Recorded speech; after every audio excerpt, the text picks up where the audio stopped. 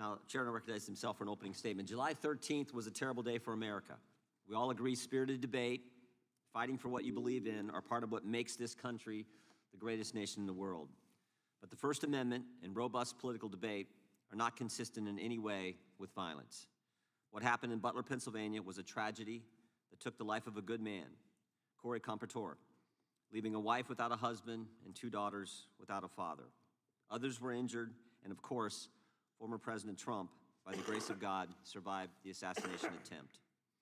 There are a lot of unanswered questions about the security failures that day, questions about decisions made before the rally, questions about actions during the rally, and questions about statements made after the event concluded. Prior to the rally, why was the president's security detail denied requests for extra resources?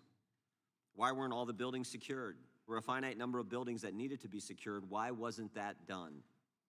Why was the president allowed to walk out on the stage when there was a suspicious person on the property? During the rally, what exactly happened between 6:09 and 6:14, those critical 5? We know from briefings from the director and the deputy director at the FBI and other information we've gathered that at 6:09, the shooter was identified on the roof. At 6:10, the counter sniper teams were notified about the shooter.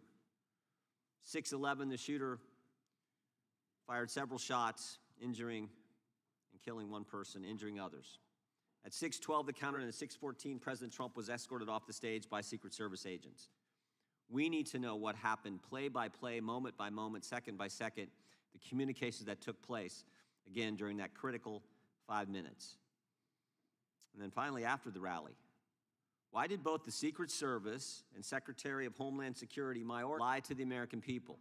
July 14th, the day after the attack, Secret Service spokesman Anthony said this, quote, "The assertion that a member of the former president's security team requested additional security resources that the U.S. Secret Service or the Department of Homeland Security rebuffed is absolutely false."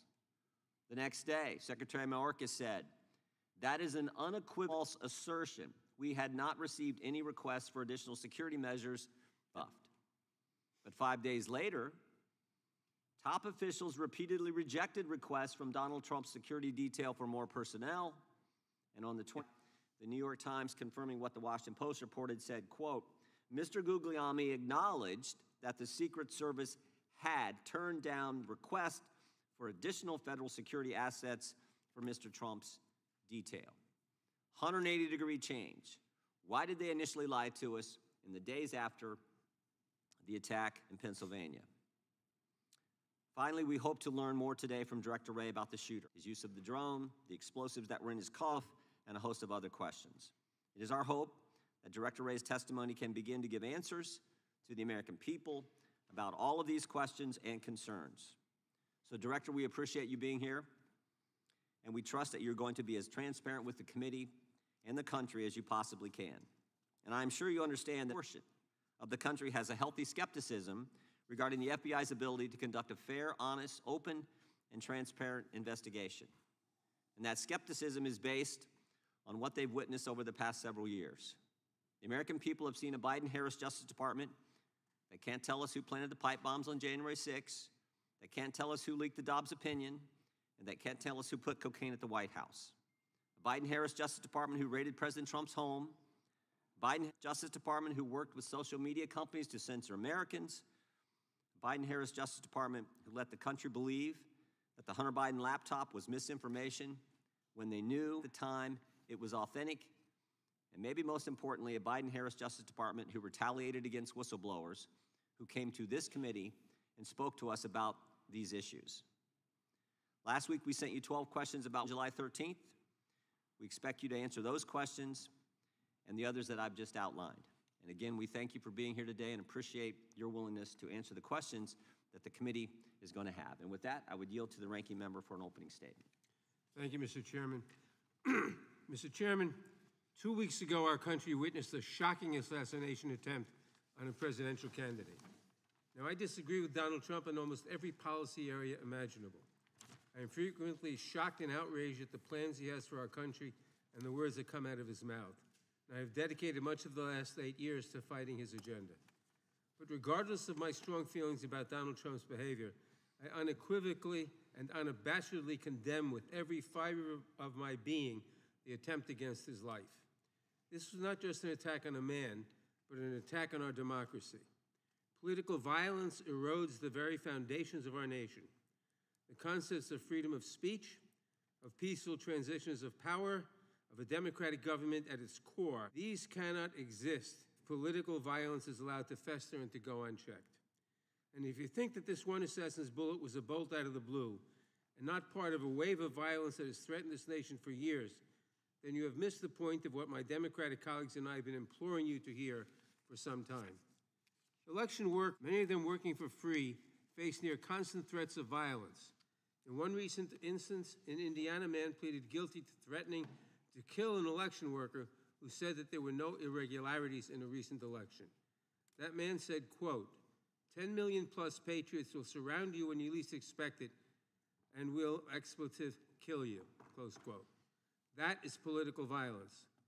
In another instance, Speaker Emerita Nancy Pelosi's husband was bludgeoned over the head with a hammer by an intruder in his home who had been there to capture Ms. Pelosi, interrogate her, and possibly, quote, break her kneecaps because of her liberal views.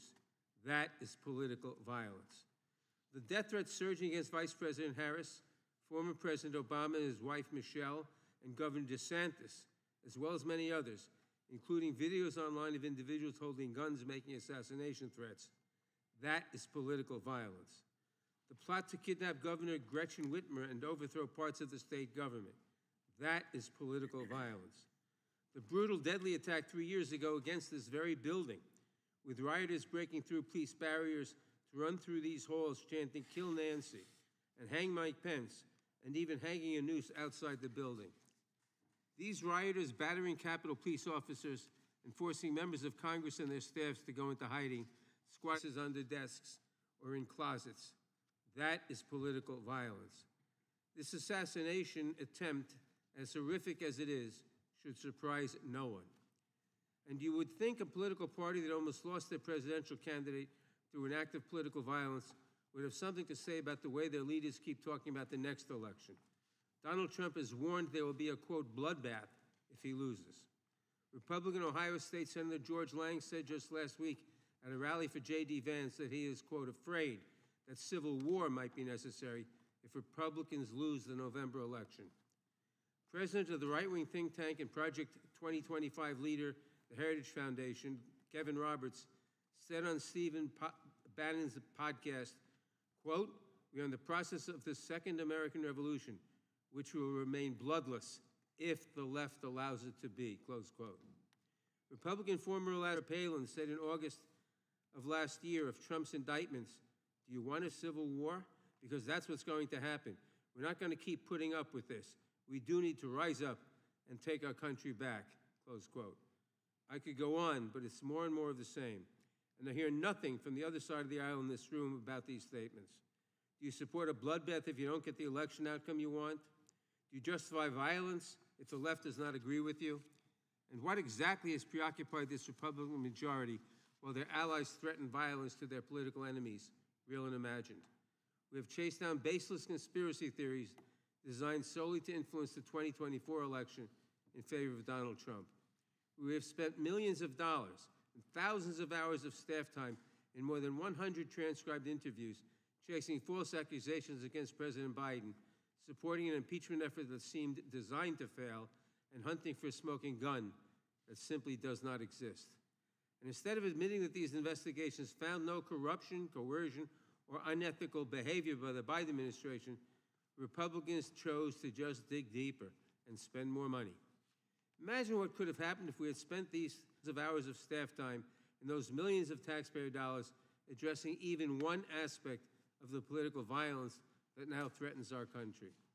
Perhaps, had this Republican majority lifted a finger to help a nation that is awash in guns, the assassinate Butler would not have had such easy access to the weapon he used to fire on that crowd. Director Wray, your agency is responsible for addressing some of the most serious issues of our time.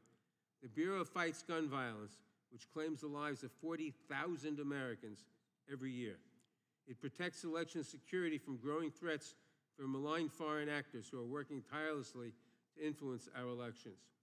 It protects against domestic terrorists and violent extremists who have been a growing threat in recent years and have carried out horrific mass shootings and deadly events around the country, and so much more. I apologize to you, Director, that instead of supporting you in these missions in the 118th Congress, some of my colleagues have instead hindered your work, maligned your agents, and called to abolish and defund your agency, all for political gain. It is despicable, especially from the party that claims to, quote, back. And I know that you and your many agents and employees have paid the price for these baseless attacks. I know you have faced a barrage of threats, distrust, and vitriol from the public as a result of these wild, politically driven conspiracies. I know it has been more dangerous and difficult for you to come to work each day. I may not agree with you on everything, but I sincerely thank you and every employee in your agency who continues to protect our country. The FBI is vital to keeping America safe, and I pray that today we can focus on the real, substantive work of the agency. It is the least we owe our country in these times. I yield back. Gentleman yields back. Without objection, all other opening statements will be included in the record. We will now introduce today's witness. The Honorable Christopher Wray has been the director of the FBI since 2017. He previously served as the Assistant Attorney General for the Criminal Division of the Department of Justice, the Principal Associate Deputy Attorney General, and Associate Deputy Attorney General, and as Assistant U.S. Attorney for the Northern District of Georgia. Again, Director Wray, you've been here many times. We appreciate you being here today, and look forward to your testimony and answering our questions. We will begin by swearing you in. Would you please rise and raise your right hand? Do you swear or affirm under penalty of perjury that the testimony you're about to give is true and correct to the best of your? Let the record let the record reflect that the witness has answered in the affirmative. Thank you, and please be seated. We have votes coming in about 10 minutes, but we definitely want to get through your opening statement as far as we can, and this is going to be an interesting day on Capitol Hill with the Prime Minister of Israel here as well. So, Director Wray, you're recognized for your opening statement. Good morning, Chairman Jordan, Ranking Member Nadler, members of the committee. I want to begin on the passing of Representative Jackson Lee, who served the people of Texas in this body and on this committee for so long. Thank you all for your support of our efforts to protect the American people. I am proud to be here today representing the 38,000 special intelligence analysts and professional staff who make up the FBI, men and women who every day work relentlessly to counter the most complex threat environment I've seen in my tenure as FBI director, and maybe in my entire career in law enforcement. Before I go any further, I also want to acknowledge and offer my deepest condolences to the victims of the assassination attempt in Butler County, to the friends and family of Corey Comparator, who by all lost his life protecting others from danger, to the others, two of whom were critically wounded, and of course, to President Trump, former President Trump and his family. As I've said from the beginning, the attempted assassination of the former president was an attack on our democracy process, and we will not and do not tolerate political violence of any kind, especially a despicable account of this magnitude. And I want to assure you and the American people that the men and women of the FBI will continue to work tirelessly to get to the bottom of what happened. We are bringing all the resources of the FBI to bear, both criminal and national. Now, there's a whole lot of work underway and still a lot of work to do, and our understanding of what happened and why will continue to evolve, but we're going to leave no stone unturned. The shooter may be deceased, but the FBI's investigation is very much ongoing. To that point, I also want to acknowledge that I recognize both the congressional and in this case and the importance of this investigation to the American people. And I understand there are a lot of open questions. So while the investigation is very much ongoing and our assessments of the shooter and his actions continue to evolve, my hope here today is to do my best to provide you with all the information I can, given where we are at this point. I have been saying for some time now that we are living in an elevated threat environment.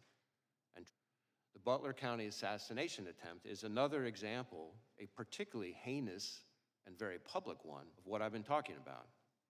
But it also reinforces our need at the FBI and our ongoing commitment to stay focused on the threats, on the mission, and on the people we do the work with and the people we do the work for. Every day, all across this country and indeed around the world, the men and women of the FBI are doing just that, around the clock, to counter the threats we face. Just in the last year, for example, in California, the FBI and our partners targeted an organized crime syndicate responsible for trafficking fentanyl, meth, and cocaine all across North America. We charged the Mexican-based suppliers who brought the drugs into the United States, a network of Canada-based truck drivers who delivered the drugs, and the distributors in the United States who spread the poison into our communities. On threats emanating from the border, I have warned for some threat that foreign terrorists may seek to exploit our southwest border or some other port of entry to advance a plot against Americans. Just last month, for instance, the Bureau and our Joint Terrorism Task Forces worked with ICE in multiple cities across the country as several individuals with suspected international terrorist ties were arrested using ICE's immigration authorities. Leading up to those arrests, hundreds of FBI employees dedicated countless hours to understand the threat and identify additional individuals of concern. Now, the physical security of the border is, of course, not in the FBI's lane, but as the threat has escalated, we're working with our partners in law enforcement and the intelligence community to find and stop foreign terrorists who would harm Americans and our interests. As concerning as the known or suspected terrorists encountered at the border are, perhaps even more concerning are those we do not yet know about because they provided fake documents or because we didn't have information connecting them to terrorism at the time they arrived in the United States. Staying ahead of today's threats demands that we work together. And for the FBI, that on our partnerships, especially with state and local law enforcement. Whether it's working through our hundreds of joint terrorism task forces, to build out source networks, to identify those who slip through the cracks, or targeting the worst responsible for the violence that still plagues far too many communities through our safety forces, or taking the fight to the cartels responsible for trafficking the dangerous drugs like fentanyl, pouring into our country, countless American lives. Staying ahead of the threat also means continuing to disrupt the cyber criminals ravaging businesses and confronting nation states like China targeting our innovation and our critical infrastructure. At the Bureau, we're proud to work side by side with our brothers and sisters in federal, state, and local law enforcement, our partners in the intelligence community, and others around the world. Our commitment to keep Americans safe. Now, on Friday, the FBI will celebrate its 116th anniversary, 16 years of protecting the American people and upholding the Constitution. 116 years of working with our partners to safeguard the communities we serve. 116 years of innovating to stay ahead of the complex, evolving, and very real threats there. I am proud of the legacy the men and women of the FBI have built and all they have accomplished for the American people. So, if I may, as we approach this anniversary, I would just like to say to all those who are part of the FBI family, from our current employees to our formers and to our partners across law enforcement and the intelligence community, thank you. Thank you for dedicating your lives to this country and to its people. It is both humbling and an honor to serve alongside you, and I look forward to the work we're going to continue to do together. And with that, thank you again for having me, and I look forward to our discussion. Thank you, Director Wray. Excuse me. We'll now proceed under the 5-minute rule. The gentleman from North Carolina is recognized for 5 minutes. Thank you, Mr. Chairman. Director Wray, I'm way down here, and I appreciate the chairman giving me this because I've got to leave. But let me ask this question. Why doesn't the FBI disclose to the American people all of the investigative detail and evidence that you are gathering as it is gathered? Well, we have tried to be transparent with both Congress and the American, frankly, unusually so for an ongoing investigation, given the sheer nature of it. We have provided a lot of information. I expect to continue to provide information. I provide some addition here today in response to your questions and your colleagues. But part of the issue is that, as like in any investigation, as we proceed, facts evolve. Our understanding of what somebody said turns out to have more context that we didn't have before. We have additional, so part of our goal is not just to respect the ongoing investigation process, but also to make sure that we don't prematurely provide information that then 2 days later turns out to be different than what we told people, because that's very much, kind of a natural part of any investigation. So, did Crooks fire 8 shots? We have recovered 8 cartridges on the roof. Why was Crooks allowed to get off 8 shots? Well, that's thing we're still digging into. Again, maybe this is a good place for the different investigations that are going on. So, because certainly I understand and given that I have only minutes left, and I know other members, I'm really interested because I appreciate your invitation. You said you're prepared to disclose things as questions are asked. So I don't want to waste time, I just want to get to the questions that might, and as many members as can, ask questions that you'll answer. I actually think I'd be glad for you to go on soliloquy, frankly, and tell us what you know. I think the American people want to know. Why was President Trump not kept off the stage?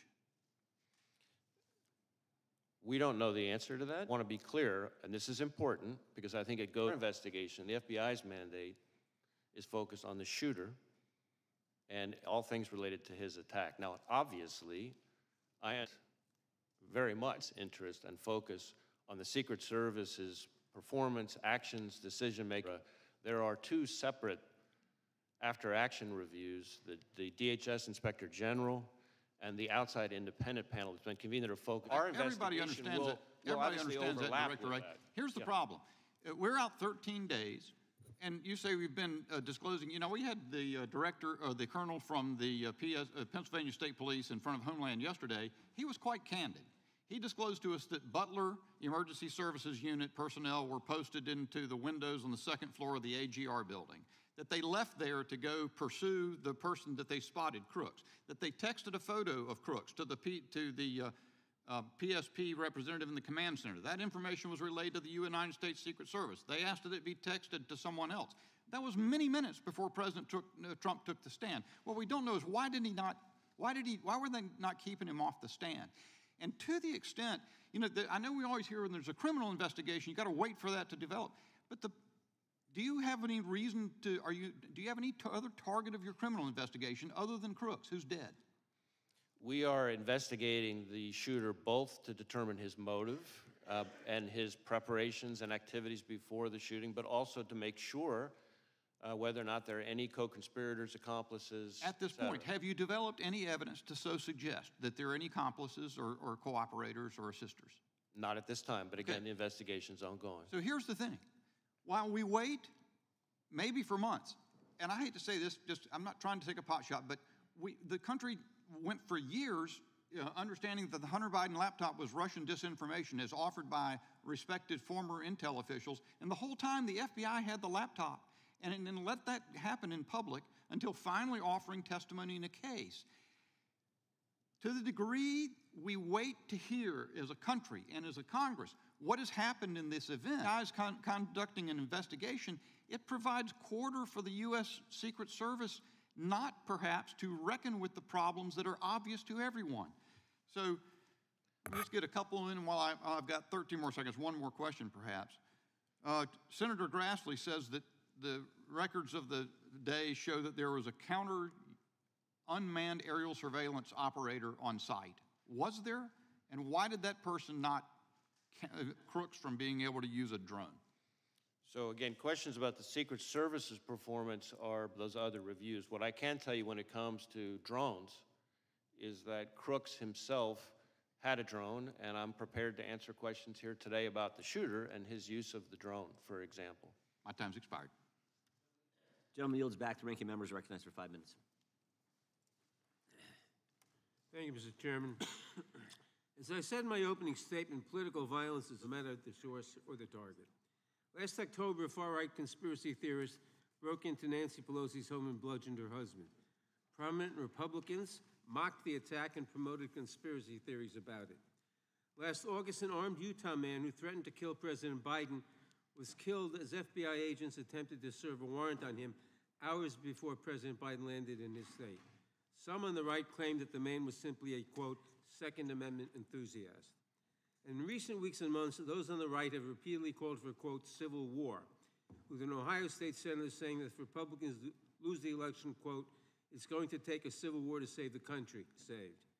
The president of the Heritage Foundation likewise said that, quote, we are in the process of the Second American Revolution, which will remain bloodless if the left allows it to be, close quote. Director Wray, it's obviously important that we receive protections, but there is clearly a point at which some violent rhetoric crosses over into threats of violence or leads to actual violence. Could you describe how the FBI looks at this relationship between rhetoric and action and what you are seeing around the country? So I appreciate the question, and this is an issue that I've been talking about for some time. In ours, a right way and a wrong way under the First Amendment to express your views, no matter how passionate or even angry you are. And violence and threats of violence is not the right way. And we don't care what you're upset about or who you're upset when, from the FBI's perspective, when it turns to violence and threats of violence, that's when we have to draw the line. That's when we get engaged. And there is an alarming phenomenon that we've seen over the last several years of that kind of passion and heated rhetoric turning into actual violence and threats of violence. We've seen it against public officials of all sorts. We've seen it against law enforcement. The number of officers shot and killed in the line of duty in this country is, frankly, outrageous and alarming. And I know that because every time an officer is shot and killed anywhere in this country, since the day I started as FBI director, I personally call the chief or the sheriff to express my condolences and to talk to them about the victim's family. And the number of those shootings that are related, meaning somebody is targeting law enforcement because they're law enforcement, is particularly alarming. I have made around 400 of those phone calls. It's almost every 5 days that a law enforcement officer is killed in the line of duty. And that is an example of the kind of ways in which passionate rhetoric can bubble over into violence. Thank you. Members of Congress, their families, and their staffs have witnessed rising threats against them. I appreciate the work your agency has done to investigate and address these threats, but I'm concerned that we do not seem to be stemming the tide. What is the FBI doing to ensure that members of Congress, their families, and their staffs are safe? So we have a very close relationship with the Capitol Police, and we have members who are on some of our task forces. We share intelligence information about things that we're seeing, trends that we're seeing with Capitol Police and others in law enforcement. Obviously, specific information about an effort to target a member of Congress, then we're getting with Capitol Police in a much more specific way. Some of the things that we're doing. Thank you. Now, Director, your office is leading the investigation into the attempted assassination of Donald Trump. Republicans in Congress, including members of this committee, have repeatedly called for defunding the FBI. What impact would defunding or even just limiting your funding have on the FBI's ability to conduct this and other investigations? So I understand that there are heated views, opinions about us, just like there are about every institution, but our funding is incredibly short-sighted, and the people it really hurts are state and local law enforcement and the American people we're all sworn to protect. Thank you. During my remaining time, I want to turn to a different matter. In recent days, Republican members of Congress have attacked presumptive Democratic presidential nominee Kamala Harris as a, quote, DEI candidate, which presumably is code for women and person of color. It's not a new theme for them. In May, Chairman Jordan wrote to you claiming that because of DEI initiatives, the FBI is no longer hiring, quote, the best and brightest candidates to fill the position of special agent. With remaining time, With my remaining time, Director Wray, can you please answer the following questions? Is it true that hiring women and people of color means that FBI is no longer hiring the best and the brightest to serve as law enforcement officers? Is there any evidence that women and people of color are less effective in law enforcement roles? And what message does it send to prospective applicants when the leaders demean them and make judgments about them based solely on their race or gender? Witness may respond. So any notion that we have lowered our standards, our hiring standards, is just not accurate. In fact, our standards are as competitive and selective as ever. We have tens of thousands of people applying, and our selection rate is about 3.1%, which is more selective than just about any university in the country. And most of our applicants, I think something like 50 are coming from military or law enforcement backgrounds. About 50% of them also have advanced degrees. The average age is around 31, which means they're bringing a wealth of personal and professional experience when they arrive. And to suggest that those people, because of efforts related to diversity or anything like that, are less qualified, frankly, is not at all consistent with what I see, having visited all of our field offices and seen these young people in action. And I think is an insult to those hardworking men and women who've signed up to dedicate their lives for this country. Thank you, Director. I yield back. Gentleman yields back. Director, let me go back to where Mr. Bishop was. Tell me about the drone. You act like you wanted to fill us in on that. Fill us in. So we have recovered a drone that the shooter appears to have used. It's been analyzed by the FBI lab. The drone was recovered in his vehicle. So at the time of the shooting, the drone was in his vehicle with the controller. In addition, our investigation has uncovered. Do you know what time of day he flew it, and if he flew it on the day of the shot? Yeah. Oh, I'm sorry. Go ahead. So in addition, it appears that around 3:50 p.m., 4 o'clock in that window, on the day of the shooting, that the shooter was flying the drone around the area.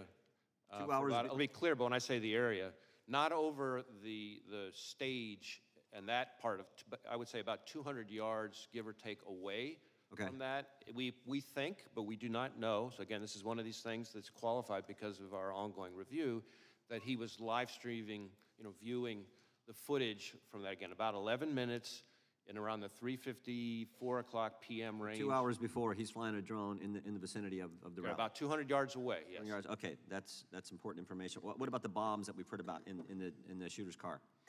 So again, the FBI lab is exploiting those explosive devices. Yep. There were, we've recovered 3 devices, 2 in his vehicle and 1 back in his residence. Are these what you would call, your experts would call sophisticated operations, or this? I don't know. That's what I've been told by people who have some understanding of this area. Yeah, I think it's. We've seen more sophisticated and less. I would say these are relatively, again, keyword relatively crude devices themselves, but they did have the ability to be detonated remotely. And so to that point, in addition to the 2 devices that we recovered out of his vehicle, there were receivers for those 2 explosive devices with the devices, and himself, when he was killed by law enforcement, he had a transmitter with him. Now, I do want to add one important point here, is at the moment, it looks to us, again, ongoing review, and I can't say that too many times, at a moment, it looks like because of the on-off position on the receivers, that if he had tried to detonate those devices from the roof, it would not have worked. Explosives weren't dangerous. And I'm sure we're going to get into all these subjects a little bit later as well. Tell us what you can about the encrypted platforms we've heard about.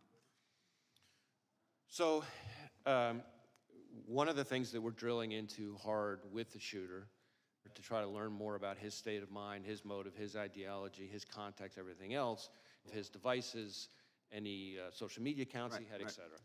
And one of the things we've learned in finally getting into his phone, which was also a significant technical challenge from an encryption perspective, but in addition, once we got on the phone, it turned out he was using some encrypted messaging applications. And again, the same question relative to the bombs.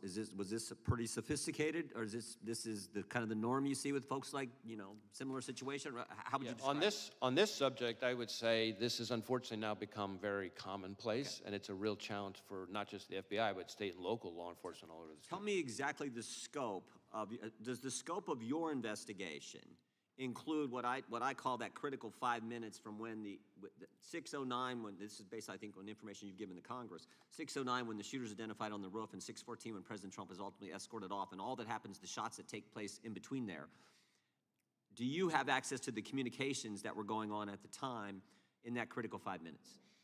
So our investigation, when you say scope, our investigation includes that time frame, although focused again on the shooter himself and his day. Now, as involved in that, he's obviously involved in that time frame. Correct, and as part of that, as part of our focus, our investigation of the shooter and the attack, of course, we are interviewing law enforcement from the scene because those are some of the most significant witnesses, and we're obviously getting access to their materials and that kind of thing. And the Secret Service has been fully cooperative. You have access to the communications that exist there. That exact question, as I sit here at the moment, I don't know the exact answer to that question, but I know that Secret Service has been cooperative with us. The Congress would like access to those communications as well. I mean, not just that 5 minutes, although I think that's the critical time frame.